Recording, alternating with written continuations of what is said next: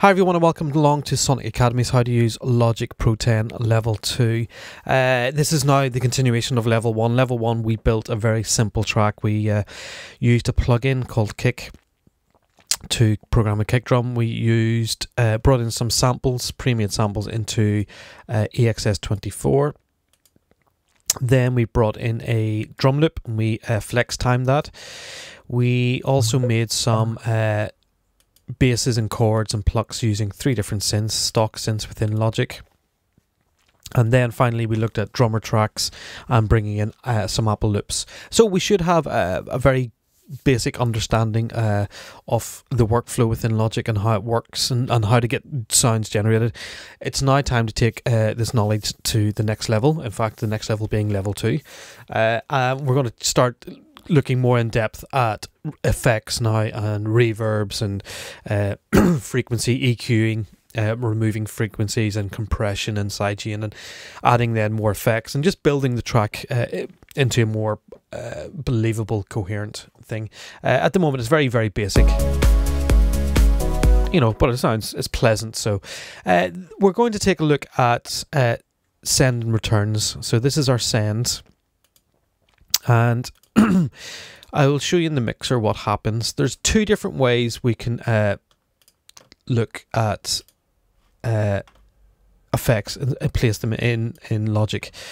We'll take this kick for example. The signal comes out of, the sound comes out of kick 2, the input. It comes out of here and goes into this effect and down through. This is the signal path down to the fader, and then this fader goes across and out to the stereo out. Excuse me, along with this fader. All these faders sort of come out, have an output here, go along and out. If we insert an effect, say a reverb over this, the signal comes out of kick, the kick drum comes out and goes into the reverb, then down to this fader and across. So if we play it and we'll solo it, so we can hear the wet and the dry. What does the wet and the dry mean? If I pull the wet signal is the reverb, just the pure reverb. The dry is just the pure kick. So here's the dry and here's just the wet. That's nothing. So if you think about, if you're standing in a hall and you do a clap, your ears will hear the clap, which is the dry signal, and then milliseconds later it will hear the reverb that as the clap sound rattles around the hall, the reverb will come back. So you will hear the original signal first, the dry signal with no reverb, and then milliseconds later you'll hear the reverb. And that's how reverb works. So we'd never have just the wet signal. You'd always have dry. That simulates, you know, listening to a ball bouncing on the floor in a hall. You hear the dry and then you hear the wet. It tends to be that we don't put reverbs on or delays on inserts. You would put things like EQs on inserts, distortions on inserts, compressors on inserts, but not EQs or sorry, not reverbs. What we tend to do is we send the signal to a reverb. So what we do here is we go down to send and we go to bus 1, and here's bus 1, which is called aux 1 confusingly on Logic, so we'll rename this reverb. Okay, so now if I go to sends,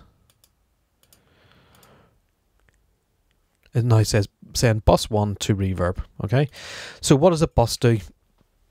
A bus, at this point the signal comes out of kick into this EQ, comes out of this EQ and then gets split at this point. So the signal travels on down the fader and goes across to stereo out, but also a copy of that signal gets sent over to this reverb. So we'll go and insert the reverb here.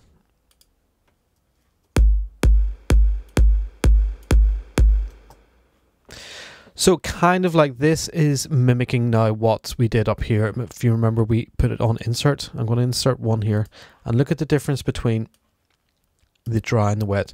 So this is the inserted one on the kick. It has dry and a little 30% wet.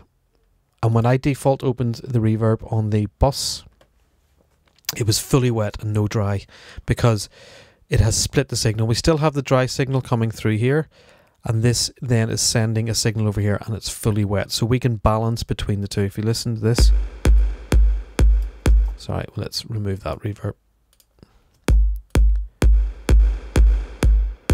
So it's kind of mimicking the dry wet, but we have a full wet signal. And the reason we can do this is when we start to build a mix of a track of several instruments, we tend to use one reverb, or maybe two. There's usually maybe a big one, a short one, but we want the track to feel like it's in the same space.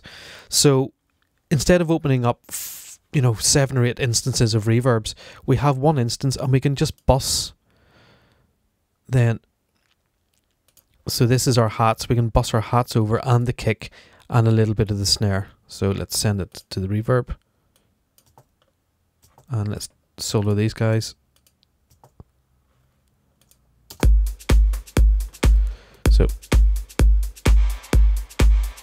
So now we're sending hats, kick and snare over to the reverb.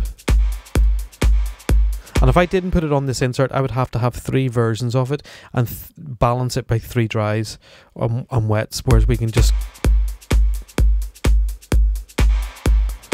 balance it this way. So that is send and returns. We can have up to 256 of these buses. Not that you'll ever need to use them. You might, in a very big complex mix, you might have 6 or 7 buses, maybe a bit more. So there's bus 2. Bus 2 we could name as delay, and again we can insert our delay onto that. So just go and grab any basic sort of tape delay, and now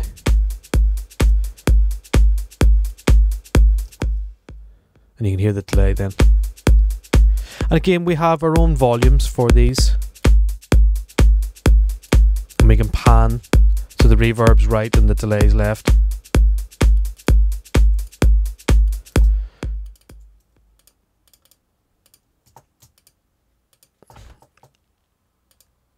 So that's basic send and return. So we would, if you want the effect to affect the whole signal, like a distortion or an EQ. An EQ is a good example. You would never bust an EQ. You don't want to hear the original signal and an EQ'd signal because it doesn't work. So that would be an insert.